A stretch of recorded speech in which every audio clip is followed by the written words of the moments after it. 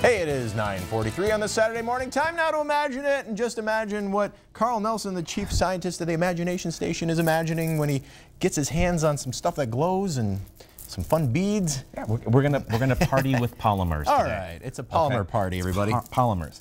And you find polymers everywhere. And you know what a polymer is just a long chain molecule with a lot of repeating units. So this is a demonstration of what it might look like. Exactly, a model of what a polymer that has, say, 100 units might look like. Okay, the 100 beads here.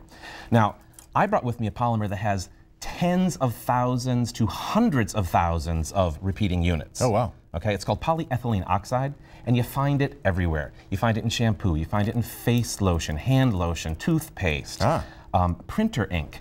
Because those molecules are so long, when you get them next to one another, they can grab onto water and they'll slide past one another and they get very slippery. Okay? Okay. In fact, this stuff is even used, we were talking about Titanic, the exhibit that we're unloading this morning at the Science Center. This stuff is used in wood preservation. You'll soak the wood that's been underwater for years. The polyethylene oxide will displace the water, and it's like a preservative for the wood to stabilize it. Oh, wow. Okay? But before we do that stuff, I've got another cool model here, right? I said tens of thousands to hundreds of thousands of units. This is only 7,000. Oh, okay? wow. These molecules have a really interesting property, and it's really kind of cool. Watch the top of the beaker. I'm going to pull the chain out, okay? 7,000 beads. Watch the top. Okay, so it can actually self-siphon itself out of the container. Wow. Because of the weight of the chain pulling it, or the weight of the molecule, it'll pull it right out. Molecular displacement. Why don't you try it? Just go ahead and give it a tug. I would love to. This is like the ultimate slinky. Kind of. And as it gets started, woo! Is that not cool?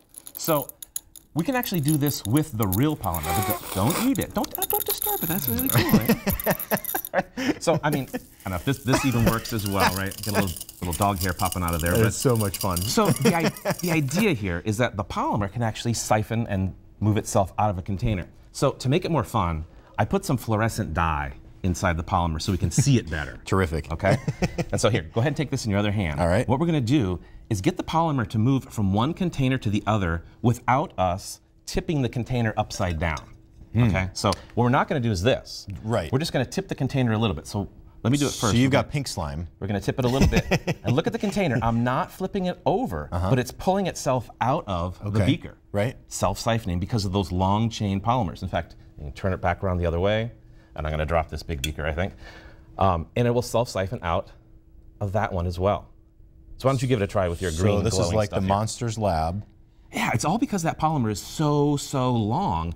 It can, and see, you're tipping a little. I'm tipping. Yeah, back it off a little bit. Flip it over. Flip the other way. Flip the other way. Turn it back the other way, and just barely let it come out. Pull yourself out. And if you separate them really far apart, it works even better. Perfect. So, you know, okay, you got it. That's perfect. Oh, okay. No, that's great. That's keep going. Keep flipping it back and forth. So, you know, we do lots of stuff with polymers down at the Science Center. If you want to learn about the polymer that's in baby diapers or the polymer that makes Insta-Snow, slime, self-siphoning polymers, come down and check it out because we do lots of really cool stuff. And that's fine too. That's kind of cool.